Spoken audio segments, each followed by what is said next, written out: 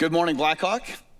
It is great to be with you this morning. My name is Curtis Smith. I'm the chairman of the elder board here at Blackhawk Ministries, and Merry Christmas to all of you. This Christmas season, we are looking at three pillars of the Christian faith: peace, joy, and love. Last week, Pastor Dave taught us about peace, and next week for Christmas Eve, he'll be teaching us about the gift of love we find in God's Son this Christmas season. And today, I'm going to preach on joy. And let me tell you how that happened. A couple of months ago, I was in Dave's office, and we were kind of mapping out exactly when we would take a break from Joshua to go into a Christmas series and what that would look like and what each week would look like. And Dave said, we're going to go through peace and joy and love. And he said to me, which one do you want to preach on? I know, right? And no pressure. And I said, Dave, give me joy, because joy is the one that's been eluding me in this season. It's the one that I find the most difficult to experience. It's the topic that I most needed to dive into in this season. And ever since saying that to Dave, God has been hitting me over the head with the word joy. I see it everywhere I go. I hear it everywhere I go. And here's an example. This bag. So this past week, I joined the Blackhawk staff for their Christmas luncheon. And at the lunch, they do a white elephant gift exchange.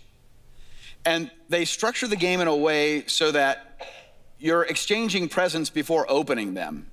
And people can steal, and all of that is happening. And this present lands right in front of me with the word joy in glittering letters. And Dave's right across from me. And I'm like, Dave, it's happening again. God's hitting me over the head with joy. And Dave says to me, this is perfect. You've got a great sermon starter here. You just got joy and somebody's gonna steal it. And you can talk about how somebody's stealing your joy. I'm like, wow, that is good. I might use that.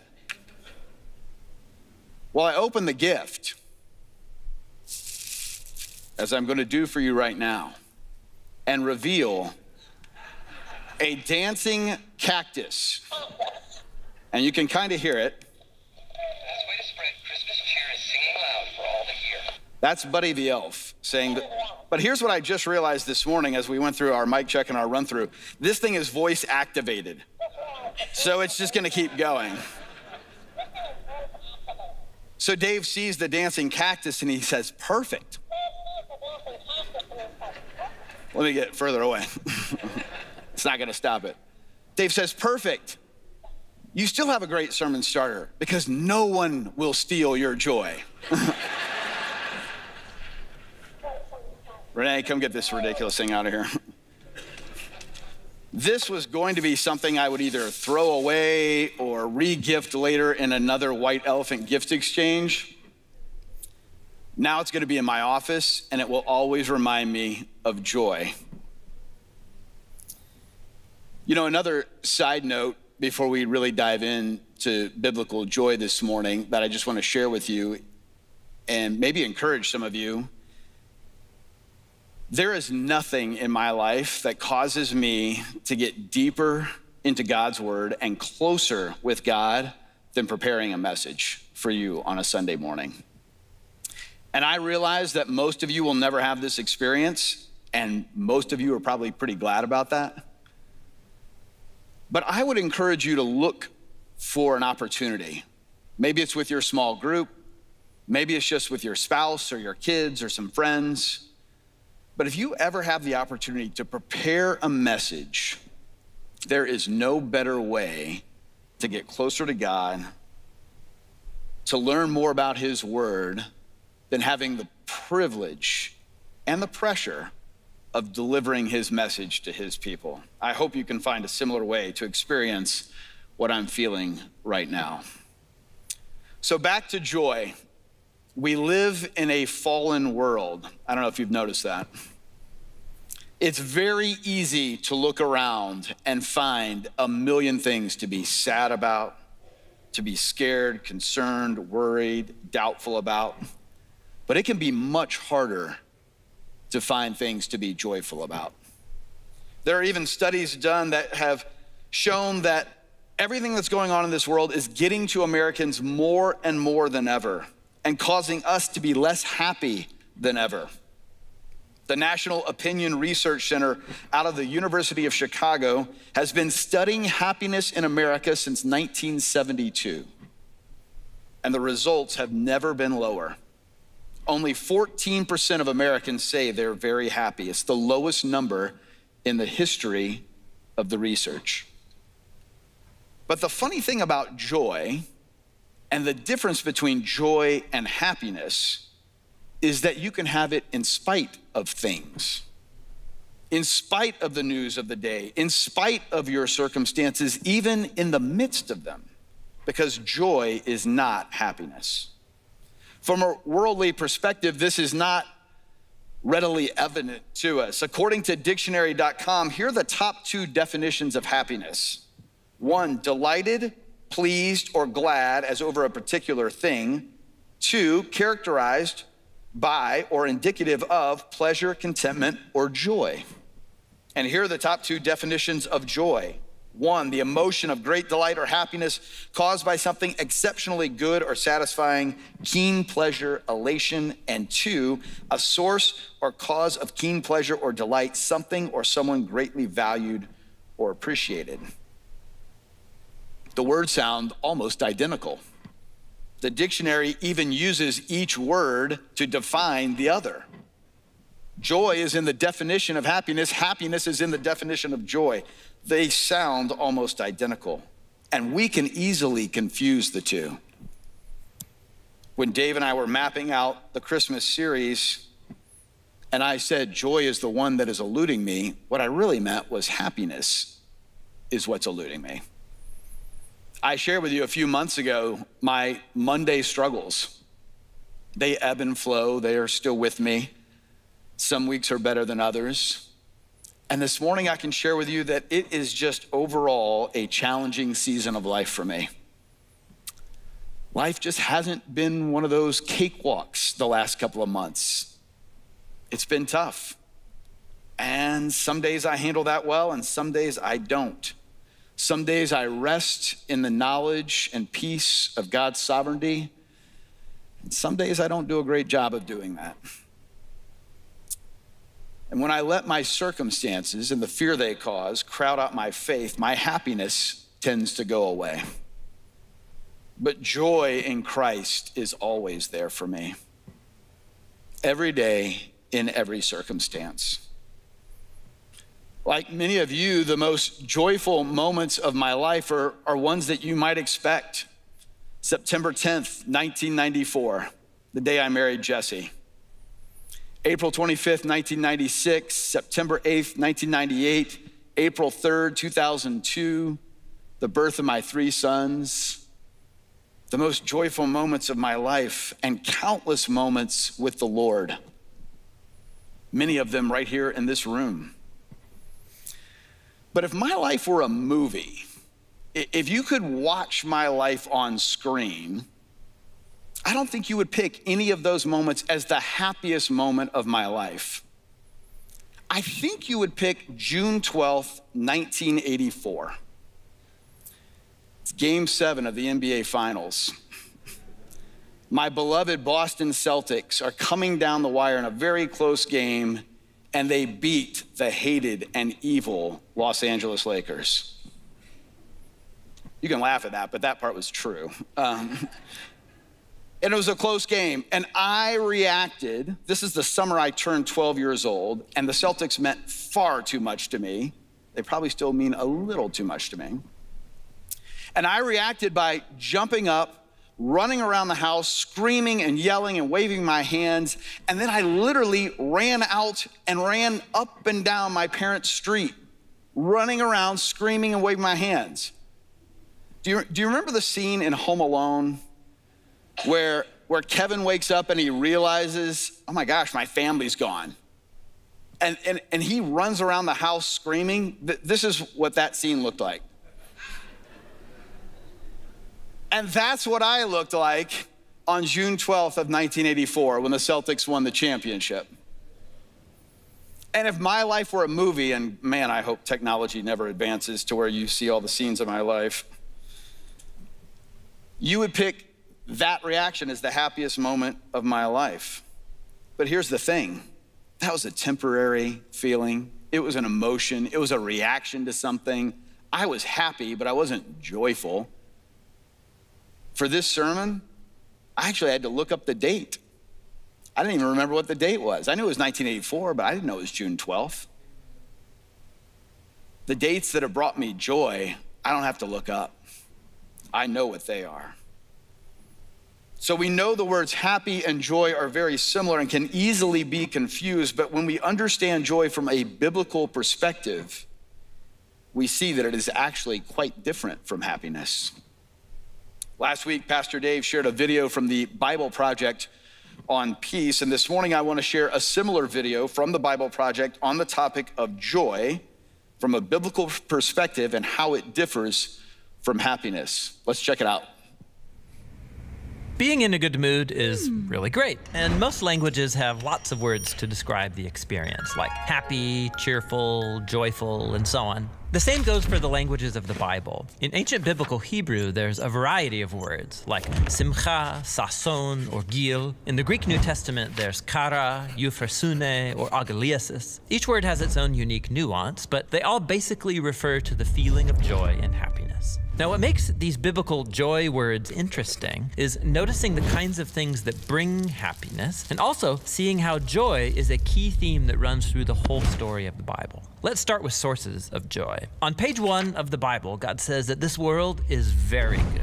And so naturally, people find joy in beautiful and good things of life, like growing flocks or an abundant harvest on the hills. The poet of Psalm 104 says, a good bottle of wine is God's gift to bring joy to people's hearts. People find joy at a wedding or in their children. There's even a Hebrew proverb that compares the joy that perfume brings to your nose with the joy a good friend brings to your heart. However, human history isn't just a joy fest. The biblical story shows how we live in a world that's been corrupted by our own selfishness. It's marked by death and loss. And this is where biblical faith offers a unique perspective on joy. It's an attitude God's people adopt, not because of happy circumstances, but because of their hope in God's love and promise. So when the Israelites were suffering from slavery in Egypt, God raised up Moses to lead them into freedom.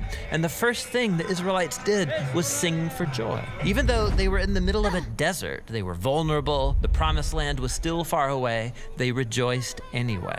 Later biblical poets looked back on this story and they remembered how the Lord caused his people to leave with joy, his chosen ones with shouts of joy. This joy in the wilderness, this was a defining moment, a way of saying that the joy of God's people is not determined by their struggles, but by their future destiny. This theme appears later in Israel's story, when Israel suffered under the oppression of foreign empires. The prophet Isaiah looked for a day when God would raise up a new deliverer like Moses. That's when those redeemed by the Lord will return to Zion with glad shouts, with eternal joy crowning their heads. Happiness and joy will overtake them. And while the Israelites waited, they chose joy to anticipate their future redemption. This is why it's significant that when Jesus of Nazareth was born, it was announced as good news that brings great joy. We're told that Jesus himself rejoiced and gave thanks to God his Father when he began to announce the kingdom of God. He even taught his followers the same joy in the wilderness, saying, when people reject you or persecute you for following me, rejoice, be very glad, because your reward is great in heaven. After his death and resurrection, Jesus commissioned his followers to go out and announce the good news that he was the risen King of the world. And as they did so, the early Christian communities were known for being full of joy, even when they were persecuted. Like when the Apostle Paul was sitting in a dirty Roman prison, he could say that he's chosen joy, even if he gets executed. He called this the joy of faith, or joy in the Lord. He believed it was the gift of God's Spirit, a sign that Jesus' presence is with you, inspiring hope in the midst of hardship. And when you believe that Jesus' love has overcome death itself, joy becomes reasonable in the darkest of circumstances. Now, this doesn't mean that you ignore or suppress your sorrow. That's not healthy or necessary. Paul often expressed his grief about missing loved ones or losing friends or his own freedom. He called it being full of sorrow and yet rejoicing. As he acknowledged his pain, he also made a choice to trust Jesus, that his loss wouldn't be the final word. This is very different from the trite advice to turn that frown upside down. Christian joy is a profound decision of faith and hope in the power of Jesus' own life and love. And that's what biblical joy is all about.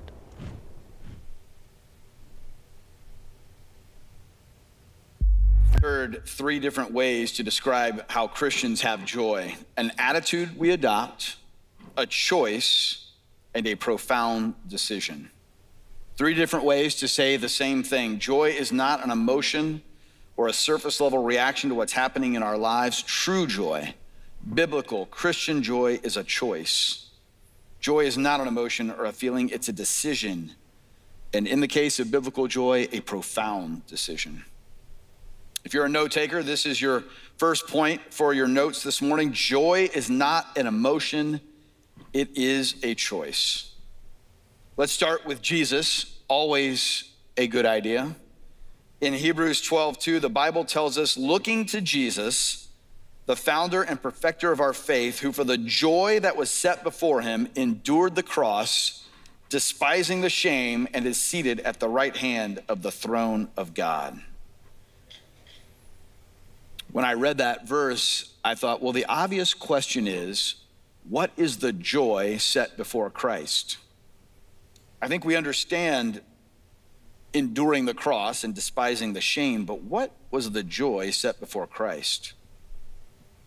For Jesus, the joy was not in his circumstances. In fact, his joy existed in spite of his circumstances. And that is the difference between happiness and biblical joy. Happiness is an emotion. There are over 200 references to joy in the Bible, and many of them come in moments of horrible circumstances. But as usual, we don't have to look any further than Jesus himself for an example of how to be joyful. Hebrews 12:2 says that Christ focused on the joy and endured the cross and the shame. Jesus suffered the most painful death of all time, because there's a physical aspect to his death, the slow, excruciating nature of death by crucifixion. And there was this emotional aspect to his death as well. The shame the Bible mentions refers to one of the intended outcomes of crucifixion. It was meant to cause shame and death. While we usually see artist renditions of Jesus or someone else being crucified with a loincloth or something else covering them, most people are actually naked when they were crucified. This naked, public, prolonged death didn't simply serve to kill someone, it was to shame them, to invite others to look down upon them, and to serve as a warning to others. But these two aspects, the physical and the emotional, they're not the reason Jesus died the most painful death in human history. After all, other people have been crucified. It is the spiritual aspect of his death that makes it the most excruciating moment in human history. On top of the unbearable physical pain and the over-the-top emotional pain, Jesus' death came with the spiritual pain of the wrath of God. Every bit of God's hatred of sin, every bit of his justice, every bit of his righteous anger, all of it was dumped on Jesus. When Jesus fell on his face and said to God, if it is possible, let this cup pass from me, this is what he was talking about. I don't believe he was worried about the physical pain of being crucified. I don't think he was worried about the emotional pain of a public, shameful death. I believe it was experiencing the wrath of God. I believe it was the coming separation from his Father that caused him to say this. And he knew this separation would be temporary. And this thought was temporary because he instantly follows it by saying, nevertheless, not my will, but yours be done. And Hebrews 12:2 makes it clear. The driving force behind the comments Jesus makes and the driving force behind his actions of willingly subjecting himself to death was joy. The joy set before him. And I think there were two aspects of this joy for Jesus to endure the cross and the shame. First, he knew he would soon be reunited to his Father, seated at the right hand to reign for all of eternity. But secondly, he knew his death would open the doors for you and me to have eternity with God. Community with God and community with others is what Jesus considered joy. And look, I've spent time with me. I don't get it. I'm not worth it. I'm not that great. I know I don't deserve this gift. But Jesus joyfully gave himself up for me and for you. The Bible tells us that Jesus became sin so we could become the righteousness of God. He loves us more than we can comprehend, and sacrificing himself for our sake brought Jesus joy. And for Jesus, this was an active, willing, and even joyful decision. For us, the joy we get to experience is similar in this way. It has nothing to do with our circumstances. Our joy comes from community with Christ. This is the second point for note takers in the room this morning. Joy comes from community for us and Jesus. And for us, it comes in community with each other, community with God above all else, but community with each other. Billy Graham said, quote, life without God is like an unsharpened pencil. It has no point. Life without Christ is pointless. Life with him is more meaningful than we can put into words, and it is filled with joy. Don't miss this, no matter your circumstances. And against the backdrop of a Savior who chose joy in the midst of an undeserved sacrificial death, Charles Spurgeon noticed a lack of joy among Christians when he said this, quote, I do not think the church rejoices enough. We all grumble enough and groan enough, but very few of us rejoice enough. End quote. Yeesh, right? When I found this quote from Spurgeon, I was so convicted because I do not rejoice enough. And even worse, I don't just grumble and groan. I let the circumstances of my life rob me of the joyful attitude which Christ has instilled in me. There are times when I still do a terrible job of letting my circumstances win. I give them the throne of my heart and I don't choose joy. As the Bible Project video mentioned, Paul wrote more than half of the New Testament, and there are times his writings took place in Roman prisons. But without study and historical context, it's almost impossible sometimes to tell which words were written in freedom and which words were written in prison, because his message was constant and consistent. In Philippians, Paul writes to the church of Philippi, this letter was written towards the end of his life in a Roman prison with a brutal death of his own just around the corner. But reading most of the letter, you would never know Paul's circumstances. Paul's words in Philippians are joyful, encouraging, inspiring, and focused on God. In his book, Life Lessons from Philippians, Max Lucado wrote, quote, the believers in Philippi were struggling. They were trying to grow in faith and live for Christ, trying to deal with conflicts and threats of persecution. The Apostle Paul was stuck in a Roman prison when he wrote to this young church. His letter could have focused on his own troubles. Instead, he wrote about living a life full of joy, peace, and contentment. He reminds us of important biblical truths and points to Jesus as the ultimate example, end quote. And he does this in ways that I'm pretty sure I couldn't do or wouldn't do. In the first chapter of his book, Paul looks at his imprisonment as a blessing because it gave him a chance to preach the gospel to the guards. And he says he rejoices in it. Just amazing.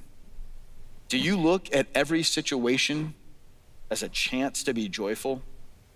Do you point people to Christ? Do you share the gospel through your words and actions? I don't always do these things. It's very easy for me to become self-absorbed. It's very easy for me to miss the opportunities to spread the love of Christ and ultimately cost myself the opportunity for joy. The ultimate joy, because nothing is as fulfilling, nothing causes as much joy as playing a role in the work of the Holy Spirit to change someone's eternity. God doesn't need us for this, but he allows us to play a part. And how much joy do we rob ourselves of because we miss those opportunities? In the 4th chapter of Philippians, we see Paul continue to live out the way that Jesus summed up all of God's commandments. In Matthew chapter 22, verses 37 and 40, in hopes of tripping him up, the Pharisees challenged Jesus to name the greatest commandment. And Jesus responded by saying, "You shall love the Lord your God with all your heart and with all your soul and with all your mind. This is the great and first commandment, and the second is like it. You shall love your neighbor as yourself. On these 2 commandments depend all the law and prophets." Jesus sums up all of God's commandments by saying, love God and love others. And here in Philippians, in the depths of a Roman prison, with his own brutal death very shortly at hand, we see Paul live these words out. Repeatedly in the first several chapters, Paul's joy is found in the glorifying of God. And then in the first verse of chapter 4, Paul writes, "Therefore, my brothers, whom I love and long for, my joy and my crown, stand firm thus in the Lord, my beloved." Paul describes his friends in Philippi as his joy and his crown. Paul puts Jesus' words into action towards the end of his life. In the worst of circumstances, Paul praises God and encourages others. Jesus told us what to do, and Paul shows us how it's done. Are you placing that kind of value on others? Are the relationships in your life your joy and your crown? Are you living out the gospel with people in real and tangible ways? Are you praying for your spouse, your kids, your friends, your neighbors, your coworkers every day? These are the things that Paul was doing even while in prison, and he described them as joy. Years ago, I saw the word joy turned into an acronym which summarizes the order in which we are to put things. And when we do, we will experience true joy. Here's this graphic: Jesus, others, yourself. That's joy. Keep your priorities in this order and you will find joy. You will find it in the moment. You will find it in all circumstances, and you will find it and experience it for all of eternity in the presence of the Lord. Jesus, others, yourself. Back in Philippians, all of Paul's words lead to probably the most famous verse of the book, Philippians 4:13, where Paul writes, "I can do all things through him who strengthens me." But look at the verses leading up to it. In verses 10 through 12, Paul writes, "I rejoiced in the Lord greatly that now at length you have revived your concern for me. You were indeed concerned for me, but you had no opportunity. Not that I am speaking of being in need, for I have learned in whatever situation I am in to be content. I know how to be brought low, and I know how to abound. In any and every circumstance, I have learned the secret of facing plenty and hunger, abundance and need." And then he writes that he can do all things through him who strengthens me. Paul acknowledges that there are times of need and times of pain and times of suffering, but sneaks in a truth that sometimes we overlook, that in times of plenty, in the times that are high and feel great and are filled with happiness, we must continue to find our meaning and our value and our joy in Christ. All circumstances, the good ones and the bad ones, are fleeting. And while it's easy to see the challenge of difficult and painful circumstances, it is more difficult to see good and easy circumstances as times of need. But they are. The best circumstances here on earth are meaningless if we aren't living our lives for God. As Jesus says, love God and love others. This is how we find fulfillment, purpose, and joy, not in the things of the world. And the world is going to tell you it's everything else. The world is going to tell you it's stuff, it's wealth, it's fame, it's the adoration of others. There are things in this world that will bring you joy, but these aren't those things. They don't bring joy. The Bible tells us where joy comes from in Galatians 5:22. But the fruit of the Spirit is love, joy, peace, patience, kindness, goodness, faithfulness, gentleness, self-control. Against such things there is no law. And those who belong to Christ Jesus have crucified the flesh with its passions and desires. Joy is a fruit of the Spirit. It comes from God. And in James 1:2, we're told how to find joy in all of and even the worst of our circumstances. The Bible says, count it all joy, my brothers, when you meet trials of various kinds. Count it all joy. This Christmas season, we can have joy because we remember the birth of a holy and infinite God who loves us more than we can understand. And after we broke covenant with God, he didn't just sit in heaven helplessly and hoping and wishing that somehow he could reconnect with us. He purposely and intentionally stepped out of heaven to do it. The creator of the world placed himself in position to be created. Born of a virgin, he who has no starting point humbled himself in the most miraculous way, creating for himself a poor human starting point in a way you probably wouldn't have chosen. I know I wouldn't have. This Christmas season, let's celebrate and be joyful that we have a Lord who loves us that much. Earlier, I shared that God has been hitting me over the head with the word joy lately. I was prepared to tell you that the Christmas lunch singing cactus was the latest example of it, but it's not, because I woke up this morning and the first thing I did is I opened my phone up to the Bible app, and this was the verse of the day. I don't even have it written down. I had to find it in my Bible. Romans 15:13. May the God of hope fill you with all joy and peace in believing, so that by the power of the Holy Spirit, you may abound in hope. I don't know if you've ever done the daily verse on the Bible app, but you see the verse and then there's a little video message, and then 2 or 3 slides later, the Bible app gives you kind of a choice. You have 3 choices. How am I going to live out this verse today is essentially what they're asking you. And this is exactly what the first choice was. I can't make this up. I need him to fill me with joy that doesn't depend on my circumstances. Open the Bible app after church today. That is the first choice you have in response to this verse today. I'm looking at my phone this morning going like, okay, I get it. I'm literally gonna use this don't depend on your circumstances theme 28 times this morning. I've already got it. God continues to hit me over the head with joy because I think we all need it. Spurgeon said we grumble and groan enough, but do we rejoice enough? I want to end by doing something that I often do because I am the world's worst singer. I prefer to just read you lyrics of songs rather than sing them. We sang these words earlier this morning: joy to the world.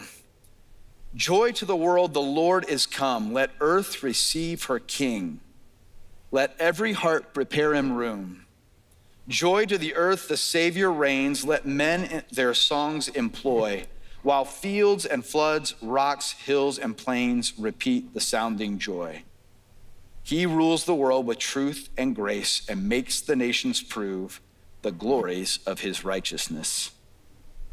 And here are the opening lyrics of the song we're going to sing to close our time together in a few minutes today. O come, all ye faithful.